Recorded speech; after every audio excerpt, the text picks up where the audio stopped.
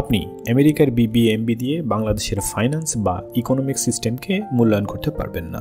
Europe আমেরিকায় খুব সহজেই বিভিন্ন প্রকার ঋণের সুযোগ সুবিধা পাওয়া যায়, কিন্তু উপমহাদেশে বা বাংলাদেশে এটা সম্ভব নয়।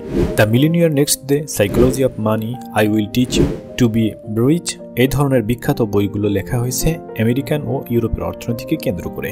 সুতরাং তাদের দেশের অর্থনীতিতে এ সকল ফর্মুলা প্রযোজ্য হবে। অপরদিকে উপমহাদেশের কোনো দেশে এই ধরনের অর্থনৈতিক ফর্মুলার কার্যকারিতার হার খুবই কম হবে। আপনাকে শুধুমাত্র ব্যবসার লাইসেন্স নিতে হলেই অনেক রকম বেগ পোহাতে হবে। ইউরোপ আমেরিকায় এনভায়রনমেন্টগুলো এমনভাবে সেট আপ করা যে ওদের ক্রেডিট সিস্টেমের উপর নির্ভর করে ওরা কত টাকা লোন পাবে এবং কোন ধরনের লোন পাবে, আর ক্রেডিট সিস্টেম নির্ভর করে বাৎসরিক আয় ইনকামের উপর। মনে করুন তিনজন ব্যক্তি, রাসেল, ম্যানুয়েল, জন, বসবাস করেন তিনটি ভিন্ন ভিন্ন শহরে। রাসেল ঢাকা শহরে, জন আমেরিকার নিউ ইয়র্কে এবং ম্যানুয়েল ফ্রান্সের প্যারিসে। তিনজনই তিনটি বিখ্যাত কোম্পানিতে জব করেন। রাসেল ফার্নারফেল, ম্যানুয়েল লরিয়েল এবং জন নেসলেতে। বেতন প্রায় সবার সমান, যদিও কারেন্সি ভিন্ন ভিন্ন। রাসেল পায় 15,000 টাকা, ম্যানুয়েল 15,000 ইউরো এবং জন $15,000। মজার ব্যাপার হলো দৈনন্দিন খরচের হিসাবে রাসেলের ঘর ভাড়া 10,000 টাকা, খাওয়া খরচ 5,000 টাকা এবং হাত খরচের টাকাটা উল্টো বাড়ি থেকে নিয়ে আসতে হয়। অপরদিকে ম্যানুয়েলের ঘর ভাড়া 3,000 ইউরো, খাবার খরচ 3,000 ইউরো এবং ভ্রমণ খরচ 4,000 ইউরো, মোট মিলি প্রায় 10,000 ইউরো। জনের ক্ষেত্রে একই অবস্থা, সর্বমোট $10,000 মতো খরচ হয়, আর বাকিটা সঞ্চয় থাকে। একটা বিষয় লক্ষ্য করুন, ইনকাম সবার সময় হলেও খরচ কিন্তু ভিন্ন ভিন্ন, যদিও কারেন্সিও ভিন্ন ভিন্ন। আর এখানেই চলে আসে ব্যক্তিগত ও সামগ্রিক ফাইন্যান্সের পার্থক্যের বিষয়টা। সময়, স্থান এবং দেশ ভিন্নতার কারণে ব্যক্তিগত ফাইন্যান্সও ভিন্ন ভিন্ন হয়। প্রথমে চলুন আমরা রবার্ট কিওসাকির ব্যক্তিগত ফাইন্যান্সের ফর্মুলা দেখে আসি। রিচ ড্যাড পোর ড্যাডের বইয়ের অথর রবার্ট কিওসাকির ব্যক্তিগত ফাইন্যান্সের ফর্মুলা হলো, প্রতি মাস শেষে আপনার স্যালারির কমপক্ষে 10% সেভ করতে হবে এবং বছর শেষে জমাকৃত অর্থ এমন জায়গায় বিনিয়োগ করতে হবে বা এমন বিজনেসে খাটাতে হবে যেখান থেকে অটোমেটেড মানি জেনারেট হয়। চলুন আমাদের দেশে কেন এই ফর্মুলাটি প্রযোজ্য নয় তা দেখে আসি। আপনার সহজ সরল চোখে রবার্ট কিওসাকির ফর্মুলাটি সঠিক মনে হবে, কিন্তু আপনি যদি ইনফ্লেশন বা মুদ্রাস্ফীতি সম্পর্কে জানেন তাহলে বিষয়টি সহজেই বুঝতে পারবেন। ইউরোপ আমেরিকার সর্বোচ্চ মুদ্রাস্ফীতি হলো 5%, অর্থাৎ কোনো একটি জিনিসের দাম বছরের শুরুতে 100 টাকা হলে বছর শেষে সর্বোচ্চ গিয়ে দাঁড়ায় 105 টাকা। কিন্তু আমাদের দেশের অর্থনীতির ক্যারেক্টার হলো একটু ভিন্ন। বছরের শুরুতে কোনো একটি পণ্যের দাম 100 টাকা হলে বছর শেষে তা প্রায় 300 টাকা গিয়ে দাঁড়ায়। কোনো কোনো পণ্যের ক্ষেত্রে তা সর্বোচ্চ 500 টাকা পর্যন্ত দেখা যায়। সুতরাং আপনি যদি প্রতি মাসে 5,000 টাকা সেভ করেন, পরবর্তী বছরে ওই 5,000 টাকার ভ্যালু হবে 1,000 টাকা। এত বেশি মুদ্রাস্ফীতি হওয়ার কারণে আপনি ওই টাকা দিয়ে তেমন আর কিছুই করতে পারবেন না। জমিজমা বা ল্যান্ড প্রপার্টির ক্ষেত্রে এই মুদ্রাস্ফীতি আরও ভয়াবহ, কয়েক গুণ বৃদ্ধি পেয়ে থাকে। সম্প্রতি সময়ে আপনারা নিশ্চয় এই বিষয়গুলো টের পেয়েছেন। অতএব এই সঞ্চয় পদ্ধতির পরিবর্তে আমাদের এমন কোনো অর্থনৈতিক ফর্মুলা খুঁজে বের করতে হবে যেটা আমাদের দেশের জন্য অ্যাকচুয়াল কার্যকর। এবার আসি বিখ্যাত ইনভেস্টমেন্ট গুরু ওয়ারেন বাফেটের ব্যক্তিগত ফাইন্যান্সের ফর্মুলায়। ওয়ারেন বাফেট বলেন, আপনার সঞ্চিত বা জমাকৃত অর্থ ভিন্ন ভিন্ন জায়গায় ইনভেস্ট করুন অল্প অল্প করে, যেমন stock market, bond, mutual fund, সঞ্চয়পত্র ইত্যাদি ইত্যাদিতে। কখনোই সমস্ত অর্থ একটিমাত্র সেক্টরে বা খাতে বিনিয়োগ করবেন না। চলুন দেখে আসি এই ফর্মুলাটা কেন আমাদের দেশে প্রযোজ্য নয়। আমরা সবাই কম বেশি জানি ইউরোপ আমেরিকার অর্থনৈতিক সচ্ছলতা এবং সততা সম্পর্কে। কোনো কোম্পানি ব্যবসায় লাভবান হলে কখনোই লস দেখায় না এবং শেয়ার হোল্ডারদের প্রাপ্য টাকা বা লভ্যাংশ বুঝিয়ে দেয়। অপরদিকে আমাদের দেশের কোম্পানিগুলো কোটি কোটি টাকা লাভ করলেও দিন শেষে লস দেখিয়ে ইচ্ছাকৃতভাবে শেয়ার বাজারে ধস নামায়। সততার এখানে বড়ই ঘাটতি।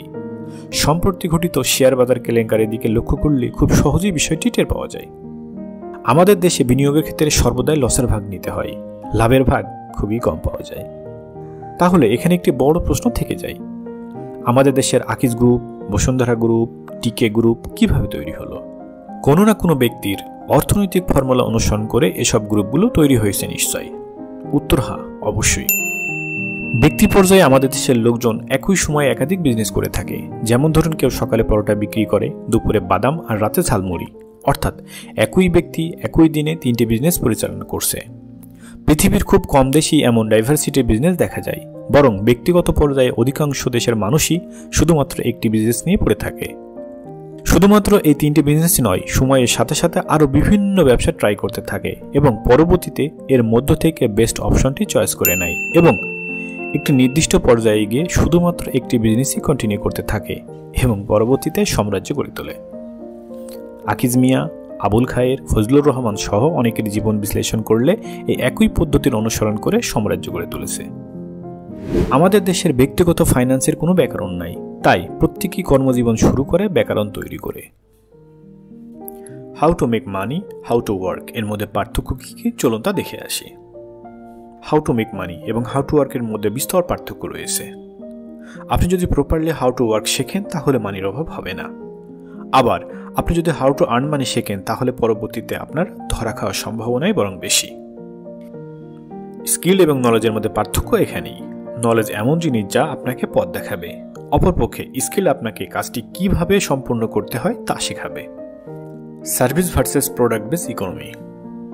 বাংলাদেশ মূলত কৃষি প্রধান দেশ, আর কৃষি প্রধান দেশের প্রধান প্রোডাক্ট হলো কৃষিপণ্য। এখানে একটি বিষয় লক্ষ্য করুন, যিনি উৎপাদন করছেন অর্থাৎ প্রোডাক্ট যিনি তৈরি করছেন অর্থাৎ কৃষক, তিনি সব থেকে কম লাভবান হচ্ছেন এবং মিডলম্যান যিনি শুধুমাত্র ক্রয় বিক্রয় করছেন তিনি সবচেয়ে বেশি লাভবান হচ্ছেন, ফলে অর্থনীতিতে ভারসাম্য হারাচ্ছে। অপরদিকে চায়নাও একটি প্রোডাক্ট বেস কান্ট্রি, তবে একই দৃশ্য চায়নাতে দেখা যায় না। চায়নাতে সর্বদাই মিডলম্যান থেকে প্রোডাকশন কোম্পানি বেশি লাভবান হয়। আমেরিকা প্রোডাক্ট এবং সার্ভিস বেস উভয় কান্ট্রি। পৃথিবীর সবচেয়ে বড় বড় সার্ভিস বেস কোম্পানিগুলো আমেরিকায় অবস্থিত, যেমন গুগল, মাইক্রোসফট, ফেসবুক ইত্যাদি। আবার বড় বড় প্রোডাক্ট বেস কোম্পানিও আমেরিকায় আছে, যেমন জেনারেল মোটর, টেসলা, স্পেসএক্স ইত্যাদি।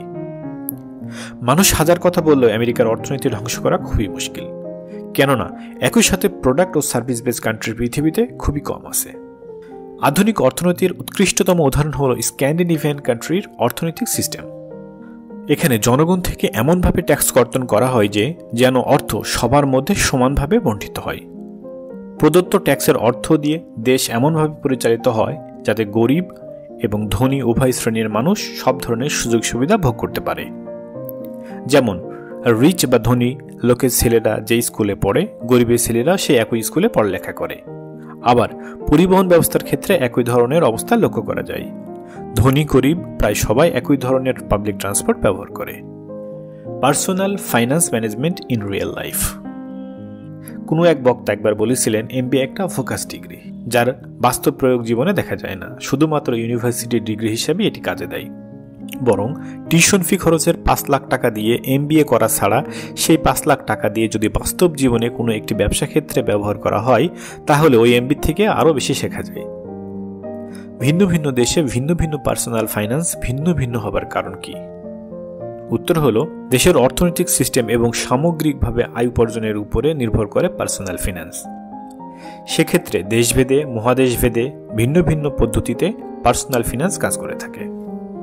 তাই যদি আপনি একটি দেশের ফর্মুলা আমদানি করে থাকেন, সেক্ষেত্রে ওই ফর্মুলাটি আপনার দেশের জন্য প্রযোজ্য না হতে পারে। আপনাকে চয়েস করে নিতে হবে আপনার দেশে বা আপনার জন্য কোন পার্সোনাল ফাইন্যান্সের ফর্মুলাটি প্রযোজ্য হবে। ব্যক্তি বিশেষেও পার্সোনাল ফাইন্যান্স ভিন্ন ভিন্ন হতে পারে। আপনার প্রবলেম অপরের প্রবলেমের সাথে নাও মিলতে পারে।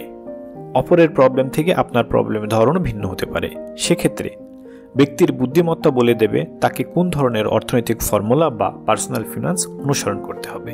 ব্যক্তির যোগ্যতা অনুসারে পার্সোনাল ফাইন্যান্স বিবেচনা করাই সঠিক বা বুদ্ধিমানের পরিচয়। একজন ইঞ্জিনিয়ার, একজন ডাক্তার, একজন বিজনেসম্যান এবং একজন সাধারণ মানুষের পার্সোনাল ফাইন্যান্স বা ব্যক্তিগত ফাইন্যান্স একই রকম হতে পারে না। ক্ষেত্রবিশেষ সবারটা ভিন্ন ভিন্ন। সুতরাং চিন্তা করে মাথা খাটিয়ে বের করে নিতে হবে কোন ফাইন্যান্সটি আপনার জন্য প্রযোজ্য। আপনার পার্সোনাল ফাইন্যান্সের অগ্রগতি বা সমৃদ্ধি কামনায় আজকের পর্ব এখানে শেষ করছি। দেখা হবে নেক্সট পর্বে। Bye bye.